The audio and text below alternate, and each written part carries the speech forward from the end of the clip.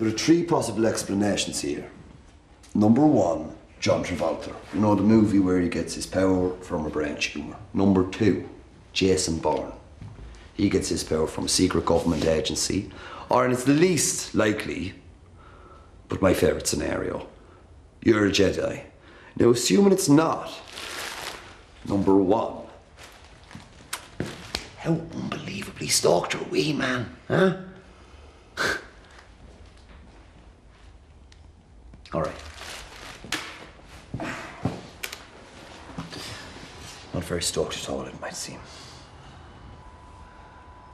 Oh, I know that look all too well. It's mummy never told me magic and monsters are real. Welcome to my world, Matt.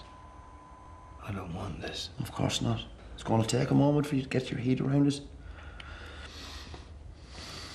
No. I don't want this. Oh, where are you going, you idiot? I have a meeting with Emily. It's almost 3. You're joking me, right? I have a job to do. Budget, outreach ideas. Oh, shit.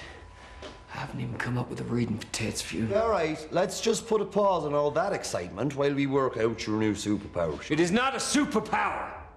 Getting people to do whatever you tell them seems pretty bloody super powerful to me, Padre. Got me to spill the beaver beans, for Christ's sake. I don't want this.